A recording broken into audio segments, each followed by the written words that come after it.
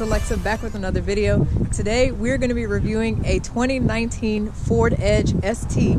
This is actually a new platform somewhat that they have here on the Ford dealership. We're actually at Sheehy Ford off of Midlothian Turnpike. I do have my salesman Mike here with me, but here we have, like I said, the 2019 Ford Edge ST.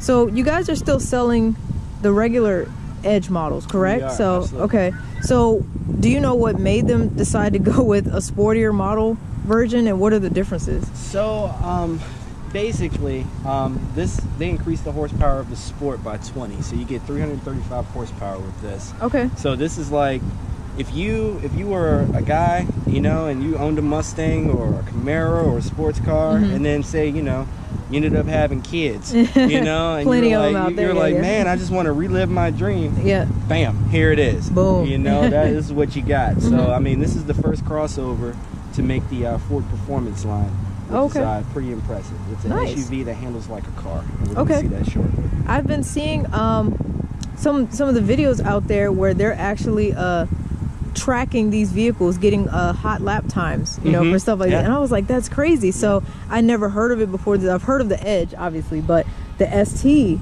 type of version, since they're getting rid of the Focus ST, correct? They are. So yeah, they stop production on it. So this is somewhat of a middle ground. I don't think this comes in manual, does it? No, maybe in a couple years. But. I mean, if enough people ask for it. But I mean, here's the front fascia. I like the angles.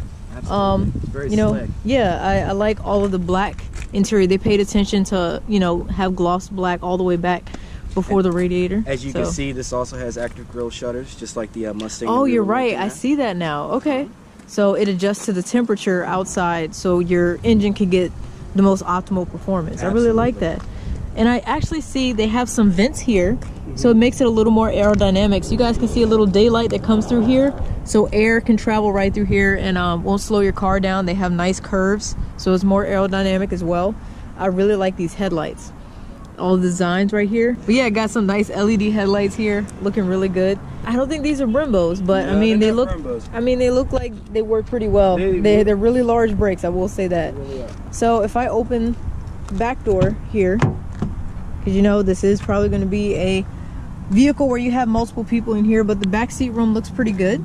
I mean, it's not huge. Some of these pickup trucks actually have a lot of back seat room as well, but you know, this is a decent space you got here.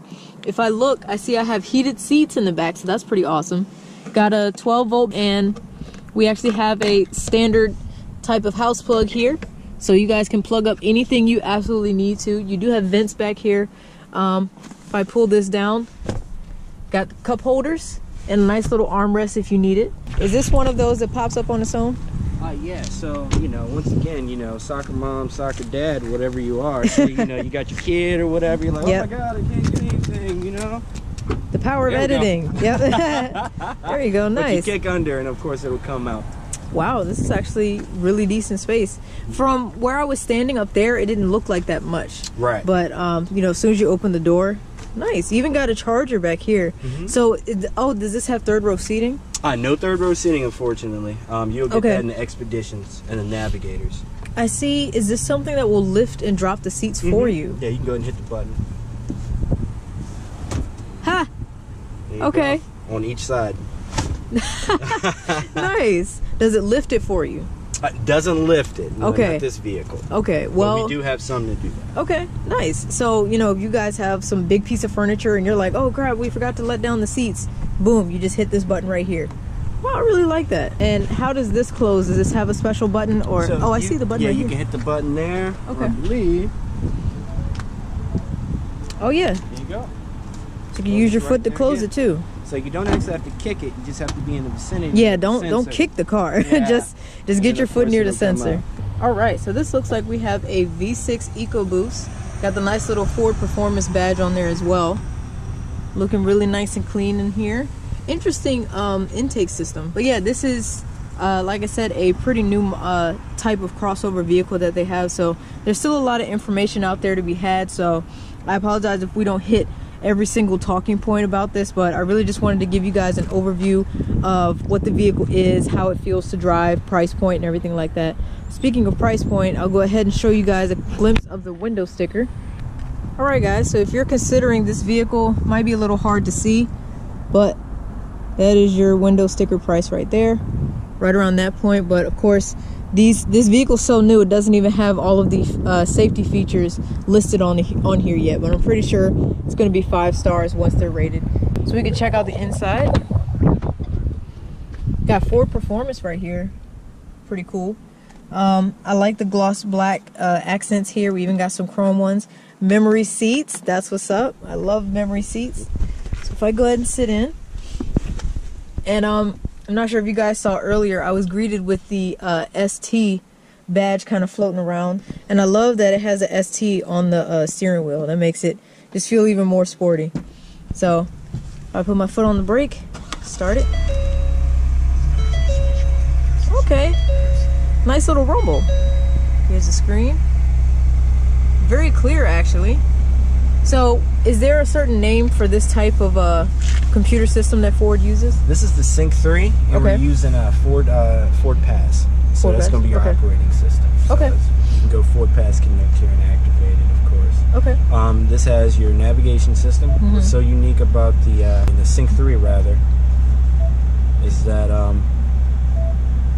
the response time is just like a phone. So before, you wouldn't be able to do that. You had to kind of, go in and out. But this is a lot easier to navigate. Okay. Of course, it comes with a Sirius XM Travel Link for 6 years. You have your 6 months free of Sirius XM radio, navigation, your mobile apps, Bluetooth camera, power windows, power locks, power mirrors, power everything. Nice.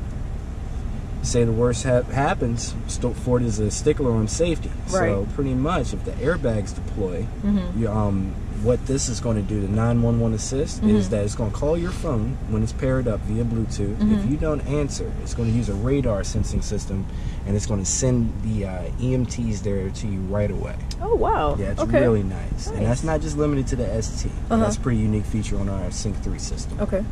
Has ambient lighting. So, what's your favorite color? Change it. Yeah, absolutely. Blue. That's my favorite color. So, when you have the headlights on at night, of course, it's the interior cabin is going to light up. It'll change. Okay.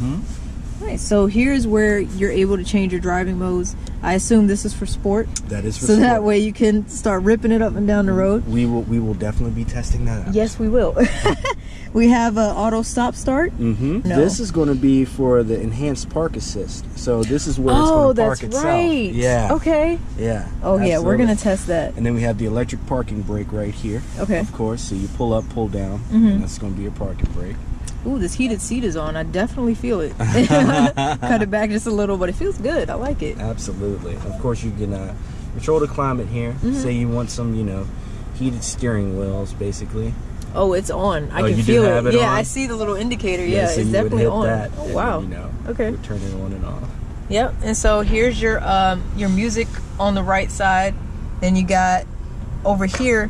It shows you, I guess it shows you where you are in a lane. Yeah, so it's lane keeping assist. Oh, okay. So I believe this one also comes with lane centering. So it'll keep you inside your lane. Okay.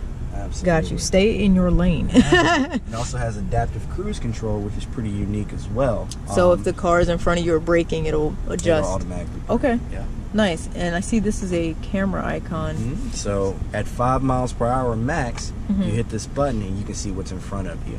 Say if you have you're coming out of an alley and you want to see, you don't want to hit anybody like a dog or a bike or something, especially in downtown Richmond. Yeah, you know how that is. Yeah, I know. Absolutely. So that's very helpful. Check our storage space in here.